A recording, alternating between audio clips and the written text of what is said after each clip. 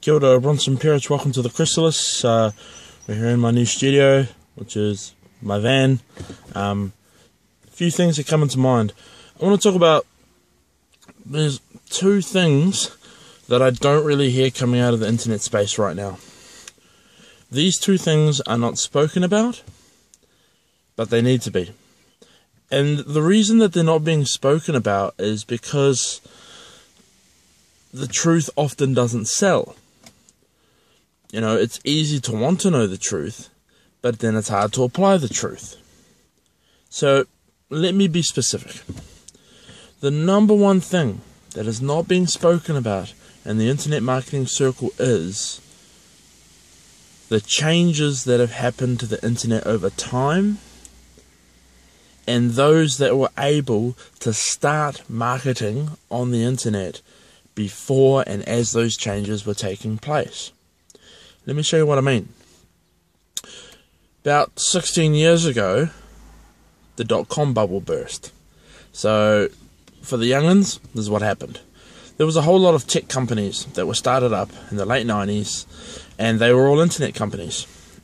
And because the internet was this relatively new thing, and it had become commercialized, people using it for home, people using it for business, all these companies were popping up left, right and center to take advantage of the new opportunities that the internet could offer us.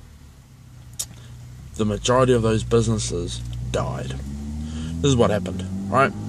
Because of the hype surrounding the internet, Wall Street investors were very excited about these companies. They threw a whole lot of money at them. So their share prices went like this. But as time went on, hype gave way to reality. And the reality was the internet was still in its infancy. It was difficult to do business on the internet in 1999 and 2000 because everyone was using dial-up modems. Yeah, maybe if you were super rich, you had a DSL modem. Maybe if you were super rich or you were part of the government, you had a fiber optic connection. But the majority of people were still just dialing up. And so what this meant is that though the internet had great potential in 1999 and in 2000 and in 2001, there wasn't really the means to take advantage of that opportunity. What do you think happened to all these tech companies? Should do that again, eh? They went down. They died. Now, one of the people that did good during the dot-com era was a certain billionaire named Mark Cuban. And the way that he was able to do it was that he sold his tech company to CompuServe for a massive amount of money. In other words, he had a once-in-a-lifetime opportunity and he took advantage of it. Which is why now he's able to spend the rest of his life investing and doing what he does. Because he had that once-in-a-lifetime opportunity. If you look into Mark Cuban's life and his business activities, you'll see that quite a lot of his ideas, though they were great ideas, they just didn't, for whatever reason, they just didn't happen. But because Mark Cuban was able to cash out when everybody was running out of cash, he was set for life. Mark Cuban is one of the few people that survived the dot-com bubble. But it's around about those people that either survived the dot-com bubble or were able to start marketing online from between 2001 to 2006 that are doing it good today. Now, I know.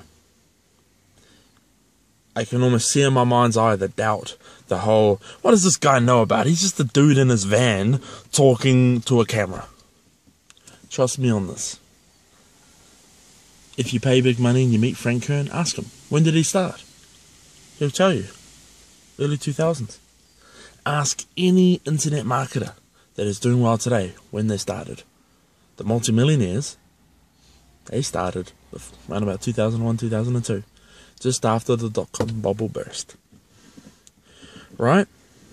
And then, after that, they were able to take advantage. They were in the perfect position to learn and to acquire a long-lasting base of customers. Think about it. If someone's been in business since 2002, they've already got 14 years on you. The only way that you'd be able to emulate their success is if you took a time machine, went back to 2002, and started doing what you're doing now. That's the only way. Because here's the thing. This is what nobody's talking about. The internet has grown exponentially. The viewership of the internet has grown exponentially. The amount of time that we spend on the internet has grown exponentially. And the devices that we use to access the internet has grown exponentially. In 1999, people would have like one computer in their house, of that. Right? In 2006, maybe people would have a computer and a laptop. 2016, one computer, one or maybe even two laptops, maybe even three, depending on how many kids there are in the house. But everyone in that house has a phone.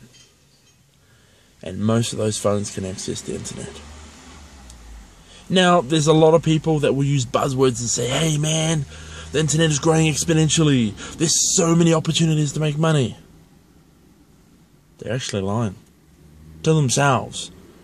Because there's one thing that they're not saying. The market is saturated. There are so many people that are marketing online. What are you going to do to stand out? There's only two things that you can do. One, do what Tai Lopez did. Throw a whole lot of money on a whole lot of advertising, and then eventually people will know you. Maybe people will buy. Or two, you've just got to start where you are and slug it out. All of the genuine, proper internet marketers that are doing well, they all did that. They started from the bottom, they worked their way up, and they were able to either anticipate or cope with the changes that came along. That's how we have to do it. There is no magic bullet. Which brings me to another thought. Why do you think people are selling all these magical solutions, all these turnkey systems? Simple. Because you want them. There's too many of us that are trying to have the success without the effort. It just doesn't work, man. That's why we gamble. We either gamble to entertain ourselves, because deep down we think that we actually don't have what it takes to be successful, so we just throw money into a machine, hoping that somehow, some way we'll win. Or two, we just don't want to put in the effort. That's it. But that doesn't work. Because the market is saturated. You've got to be so on point in your game. You've got to be so sharp in order to stand out. You know? Who knows how many people would have watched this video in a year's time? Maybe 100, maybe 1,000, maybe 10,000. I don't know. But I'm making it today so that I can get ahead of those that start tomorrow. And that's what you have to do. Start today to get ahead of those that start tomorrow. Thanks a lot. Bronson Perich, welcome to the Chrysalis. Bye-bye now.